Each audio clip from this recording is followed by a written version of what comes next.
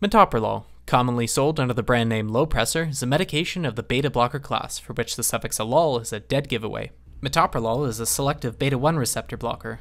Beta-1 receptors are cell receptors found primarily in cardiac tissue, which when stimulated increase the speed, strength, and conductivity of the heart. Metoprolol inhibits these effects. Indications: atrial fibrillation with rapid ventricular rate. Why?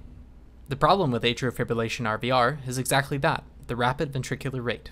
Metoprolol slows this rapid rate down, bringing associated symptoms under control and reducing the chance of mortality. Hypertension. Why? Your pump will be slowed down. Less pumping, less pressure. Angina. Why? Metoprolol blocks heart rate, heart velocity, and the extent of heart contractions caused by catecholamines.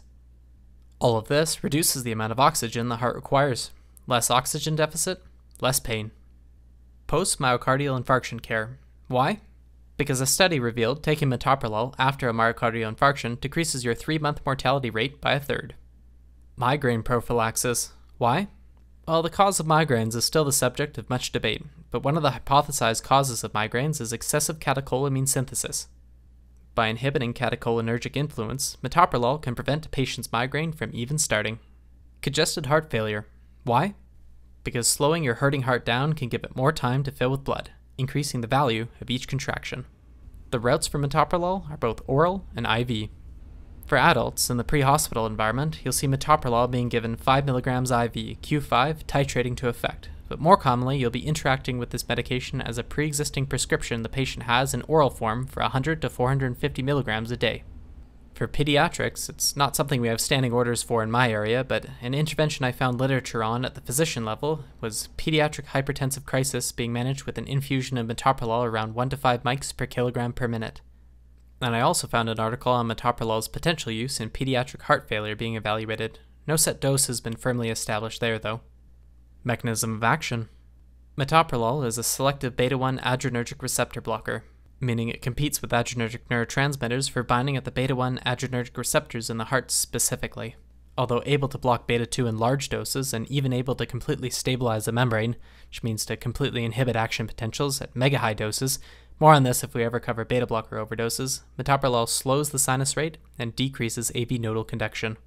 Some beta blockers antagonize and agonize beta receptors. You'll see this referred to as either partial agonist activity or ISA, intrinsic sympathomimetic activity, and an example of a medication that does this is pindolol. But in metoprolol's case, every gram of that medication is going to tug the reins of the heart in an antagonistic way, which also means if you overdose on metoprolol, it will completely blockade beta receptor stimulation, whereas pindolol's partial agonist activity will partially compensate for your natural sympathomimetic drive taking a kick in the teeth. Onset and duration. IV, almost immediate, peaking in 20 minutes and lasting 5 to 8 hours. Regular PO onset within 1 hour, peaking in 1 to 2 hours and lasting 3 to 6. Contraindications. Known intolerance to metoprolol such as allergies or other hypersensitivities that would cause greater harm than good. Bradycardia. Why? The heart's already slow. You want to make it slower? Hypertension. Why? Because a slower moving heart can make the blood pressure drop even further. Precautions. Metoprolol can mask tachycardia. When looking at a patient's vital signs, pay attention to their prescriptions and the effects they may have. A heart rate of 120 might only be 90 if that patient is on metoprolol and not tip you off to the patient's true situation. Bronchospastic COPD or reactive airway disease. Why? Because although it's a selective beta-1 receptor antagonist, metoprolol can block beta-2 receptors in large doses. Blocking beta-2 inhibits your body's ability to dilate the bronchioles, and if a bronchospasm kicks in, you've just burnt the beta-2 agonist treatment bridge. Caution should be taken in these situations. Cocaine toxicity. Why?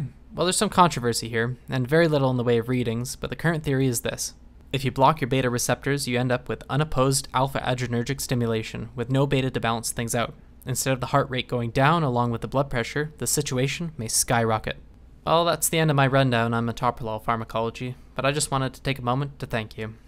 As of the making of this video, this channel has grown to just over 400 subscribers and 10,000 views. That's more than I ever thought would be interested in me blathering on about the topics you find on this channel. So thank you. Thank you for your interest, and thank you for your encouragement.